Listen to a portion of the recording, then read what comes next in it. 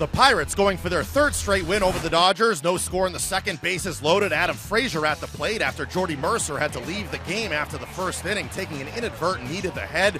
Frazier comes through with the RBI single off Clayton Kershaw to make it 1-0. Next batter up, David Freese, a bases-clearing double, 4-0 Pittsburgh.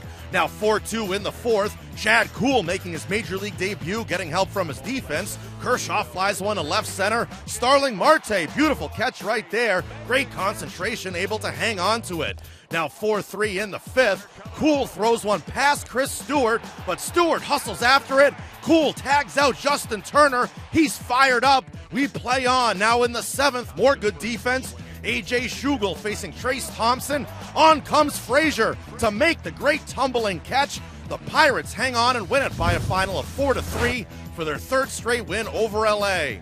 Kuhl in his major league debut picks up the win, allowing 3 runs in 5 innings. Mark Melancon tallies his 22nd save. Mercer, before leaving the game, extends his hitting streak to 11 games. The series concludes on Monday. Francisco Liriano up against Scott Kazmir.